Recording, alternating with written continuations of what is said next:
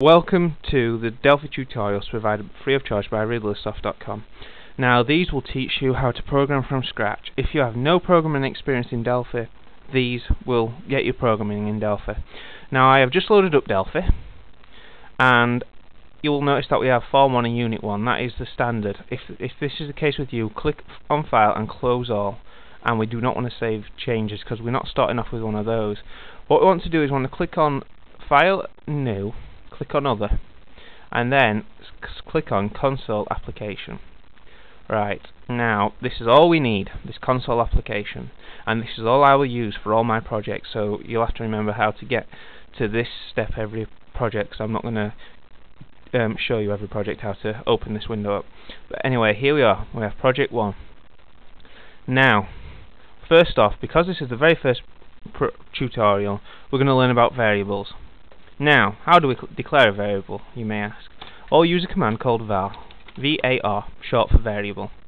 Then, on the next line, what we're going to have is I'm just going to put a variable in here called test. I'm going to set it to a string.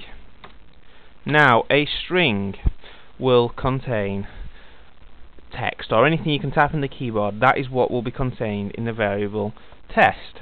Now, I'm just going to show you how to actually use a string variable. Now, what I'm going to do is I'm going to go test colon and equals, and then so that means that the variable test will take on the value of whatever I put on the other side of this. Now, because it's text, we use a speech mark, but if you notice, it's a single speech mark.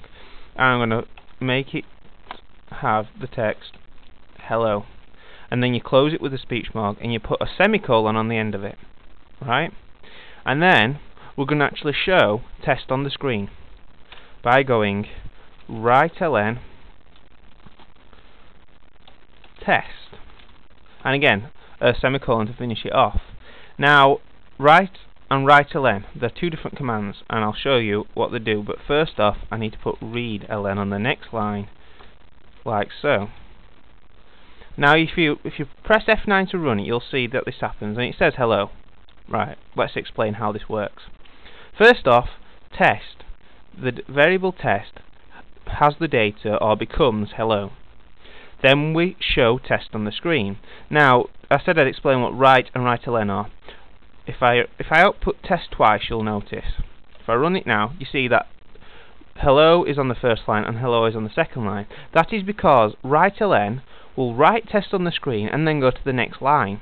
If I change this one just to write, it will write test out on the variable test, in this case hello, on the screen, and then it will continue on the same line.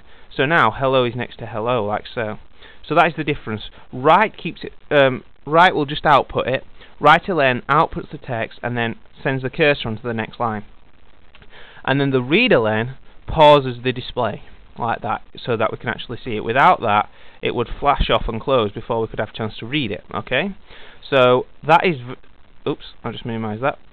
That's just the basics of programming, and what I'm actually going to teach you in the next one is how to actually construct your programs so that you can actually understand them. We're going to learn about how you must annotate your programs, and also the different types of variable types that you can have. We've only looked at string, but there's many others. So you will start to actually build up a picture over this course of these tutorials how to program, and I hope there should be a great deal of help to you.